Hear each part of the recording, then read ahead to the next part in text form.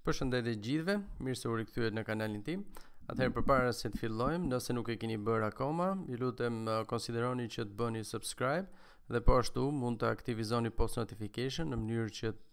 kur unë të hedh një video të re, ju të merrni lajmërimin automatik dhe kështu keni mundësi që të mos humbisni asnjë nga videot që unë postoj. Atëherë sot vendosa që të bëj një video tjetër në lidhje me mënyrën se si ne mund të rregullojmë vetë personalisht mining rigun ton dhe kështu të mos kemi nevojë që të shkojmë lart e poshtë dhe të pyesim njerëz ose të kërkojmë ndihmë nga të tjerët, le të themi për probleme që unë i konsideroj relativisht të thjeshta. Dhe problemi i cili do flas sot, siç mund ta shikoni normalisht edhe nga thumbnaili, ka të bëjë me errorin që mund të marrim në mining rigun ton kur ne lançojmë claimorin, ku thot no AMD OpenCL or Nvidia CUDA GPUs found exit.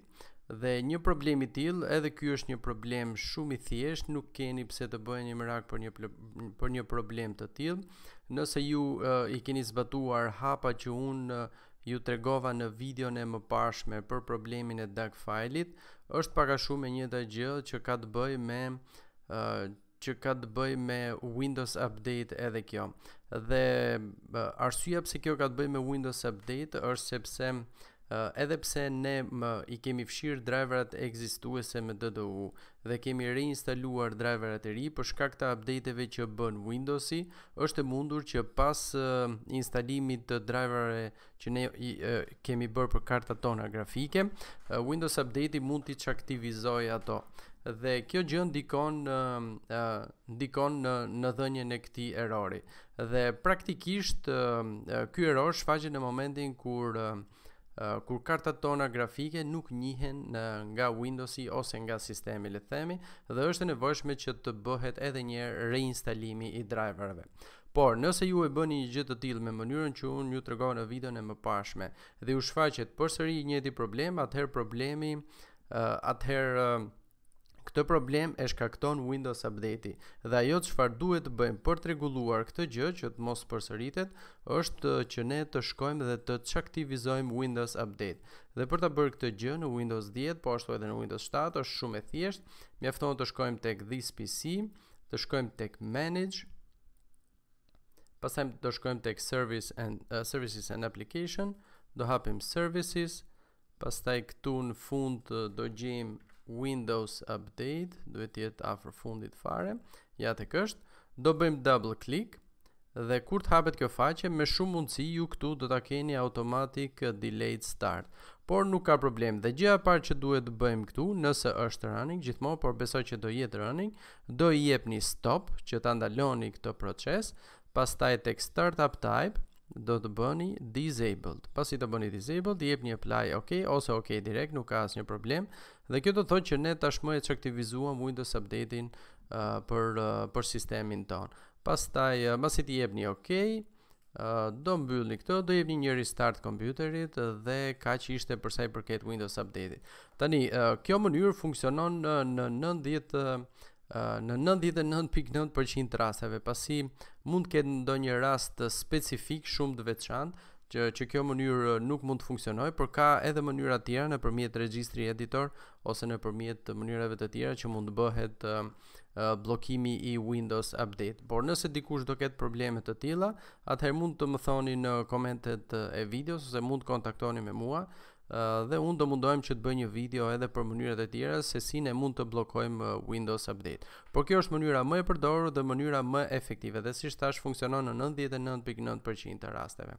Atëherë, pasi kemi bërë bllokimin e Windows Update dhe i kemi dhënë një restart mining rigut ton, procedura që do vazhdojmë është pak a shumë e njëjtë me atë që ju përmenda në videon e mëparshme në lidhje me dy erroret e tjera që unë ju tregova, dhe ajo është që ne të shkarkojmë DDU ose Display Driver Uninstaller. Kjo është faqja zyrtare dhe mund ta shkarkoni nga këtu, official download. Normalisht do i keni linket për DDU dhe dhe programet e tjera në përshkrimin e videos, kështu që mund t'i shkarkoni direkt nga aty. Dhe mbasi ta shkarkoni këtë program, siç u thash edhe herën e kaluar, është shumë e thjeshtë. Pasi ta shkarkoni, do e ekstraktoni, pasi ta ekstraktohet, do hapni programin dhe normalisht unë e kam për safe mode, por këtë herë do e bëj në normal. Do shfaqet kjo tabelë dhe do keni këtë njoftim. Mos u shqetësoni për këtë njoftim, është problemi i safe mode. Unë rekomandoj që uninstallin ta bëni në safe mode, por edhe nëse e bëni në normal mode nuk ka asnjë problem. Mjafton thjesht të klikoni clean and restart dhe kaq, do fshihen driverat e vjetër, do restartohet kompjuteri dhe kur të restartohet vazhdojmë me procedurën tjetër. Nëse doni që ta bëni në safe mode, siç u thash, në options do aktivizoni këtë opsion të fundit këtu, enable safe mode dialog, do e mbyllni dhe do bëni disinstalimin nga safe mode. Pasi të instalohen driveret e vjetër, atëherë normalisht që do na duhet që të riinstalojmë driveret tan dhe normalisht do shkoni tek faqja zyrtare e AMD-s, ku normalisht do gjeni edhe linku në përshkrimin e videos dhe do shkarkoni driveret për sistemin tuaj. Normalisht këshillohet Windows 10 64 bit dhe do shkarkoni blockchain compute driver që janë të datës 23 gusht. Dhe pasi ti shkarkoni këto driver, nëse nuk i keni shkarkuar gjithmonë, atëherë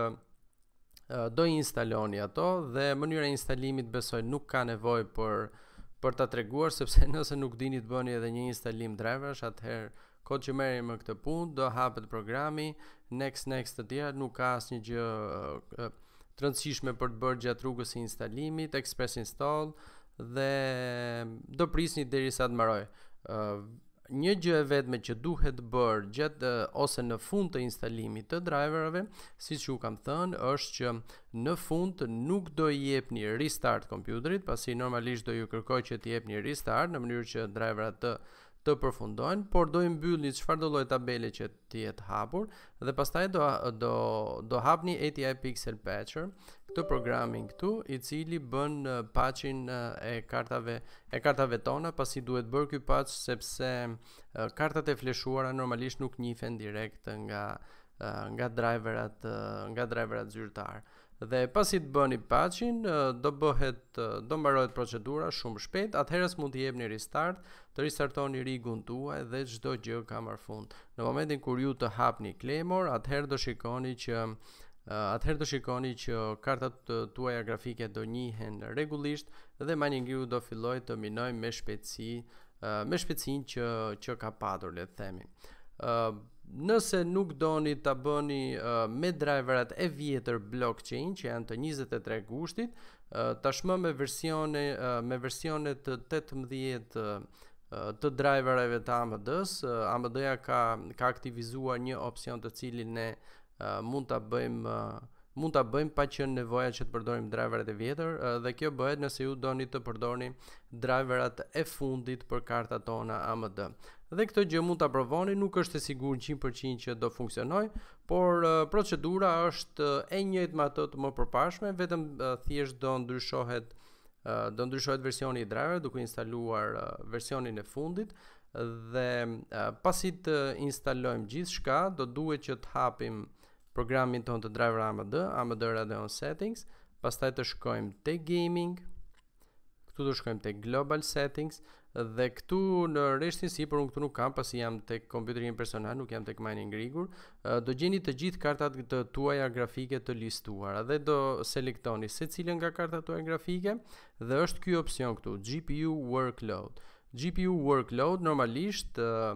është i setuar në graphics, por ne në këtë rast duhet ta impostojmë në compute, në mënyrë që kartat tona grafike të jenë të predispozuara për të punuar në compute në mënyrë që të kenë një hash rate më të lartë për minimin e monedhave. Dhe thjesht zgjidhet compute këtu, i jepet një restart AMD Radeon Settings, ju ja kërkon automatikisht normalisht dhe kaq domethënë është. Por keni kujdes që kjo gjë duhet bëhet për të gjithë kartat tuaja grafike. Unë këtu kam vetëm një normalisht pasi kam vetëm një kartë grafike në këtë kompjuterin tim, por ju duhet keni këtu 6 karta grafike ose 8 ose 12, në varet me sa e keni me sa i keni rigun tuaj. Kjo është një mënyrë e dytë që mund të përdoret nga ju, nëse nuk doni që të përdorni siç thash driverat e vjetër blockchain, por doni të përdorni driverat e fundit. Dhe mund ta provoni, ndoshta mund të ndodhte kundërta, do të thënë nuk funksionon rigu juaj me driverat e vjetër dhe mund të funksionojë me trejat, por deri sot me sa kam parë unë nëpër internet nuk ka ndonjë diferencë me këtë mënyrë, është e njëjta performancë, madje madje shumica përdorin blockchain driver të 23 gushtit të 2017-s dhe deri sot asnjëri nuk ka probleme, por kjo është thjesht zgjedhje personale dhe doja t'ju ja jepja si mundësi nëse doni që ta provoni këtë gjë. Dhe kjo do më thonë ishte, normalisht si thash do i gjeni të gjithë linket për DDU,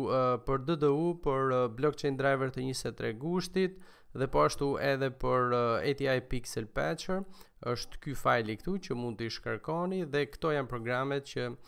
ne mund të përdorim dhe mënyra se si ne mund të rregullojmë nëse kemi këtë lloj errori tek mining-rigu jon. No AMD OpenCL or Nvidia CUDA GPUs found. Dhe praktikisht për një përmbledhje të vogël duhet të aktivizuar Windows Update, pastaj do fshim driverat e vjetër me DDU Display Driver, pastaj do reinstalojmë driverat blockchain, pastaj do bëjmë ATI Pixel Patcher dhe në fund do bëjmë restartin dhe kjo është e gjitha ajo çfarë duhet bëjmë, është shumë e thjeshtë. Besoj nuk ka ndonjë gjë të vështirë. Gjithsesi, nëse keni diçka të paqartë, mund të më pyesni si në komentet e videos, po ashtu mund më kontaktoni edhe në faqen e Facebookut nëse dëshironi, dhe do mundohem që t'ju ndihmoj sa më shumë në lidhje me këtë problem që është për mua është shumë i thjeshtë pasi ja marr, por e di që ka goxha njerëz që mund të kenë probleme me një procedurë të tillë dhe vendosa që t'ju ja tregoj konkretisht se si duhet ta bëni. Okej, atëherë si gjithmonë para se të mbarojmë, mos harroni përsëri që të